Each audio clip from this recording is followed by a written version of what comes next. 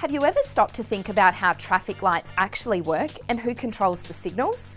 We're about to go behind the scenes at SA's Traffic Management Centre to get to the bottom of this complex web of technologies. There's a whole lot that goes into how traffic lights work.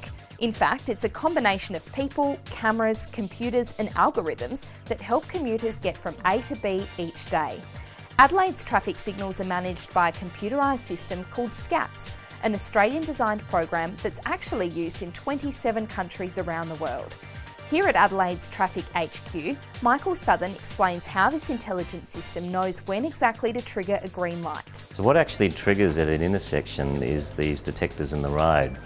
So if you pull up right in the middle of that figure 8, even if you're a bicycle, if you've got metal rims, it will detect the presence of a vehicle there.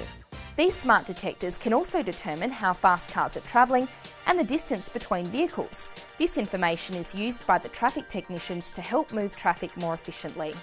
Next time you're stopped at a set of lights, look out for a silver box sitting just behind the traffic lights. They mightn't look like much, but these boxes actually house all the computer equipment needed to run the traffic signals.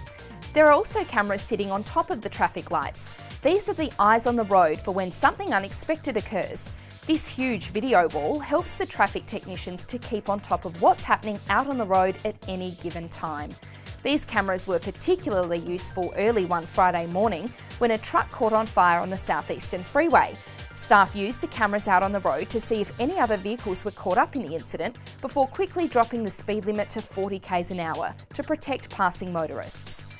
Intelligent thermal heat cameras in the Hyson tunnels on the southeastern freeway can help detect whether a vehicle has stopped or is going the wrong way, and can raise an alarm if a person or animal is detected on the road. But it's not just traffic lights that the team has to worry about. They coordinate everything from incident management with large events like Clipsal 500 and opening and closing bridges, to helping emergency services get to their destination quickly and even removing animals from the road. During spring in particular, koalas are known to wander into the Hyson tunnels. Luckily for this koala, the truck managed to stop just in time. The cameras then detected a stopped vehicle in the tunnel, which raised an alert at the Traffic Management Centre. Staff responded by closing the lane, dropping the speed limit and calling a wildlife officer to collect the koala. Along with footage of traffic, technicians also refer to a second video wall full of interactive data to help them manage traffic flow. You can see here where we've got road closures, and this is related to the tour down under, and we've got some closures in Victoria Square as well.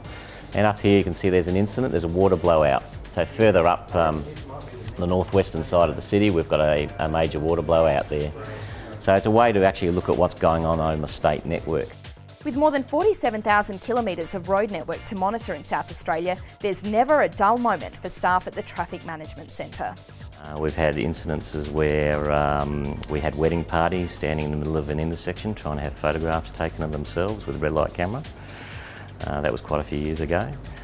We've had people dancing in the middle of the road, so I guess one of the beauties of working in the Traffic Management Centre is you never know what's going to happen next, so there's always something interesting happening in here.